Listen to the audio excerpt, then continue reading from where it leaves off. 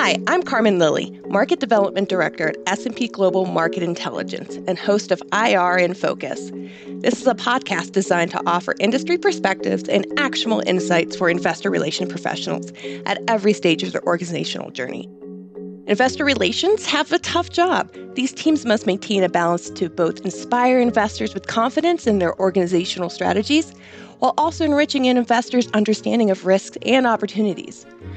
With the current macro backdrop of rising rates, recession fears, continued market volatility, and a weakened public market, competition for capital has been intensifying over the past year as institutional selling is expected to continue into this year.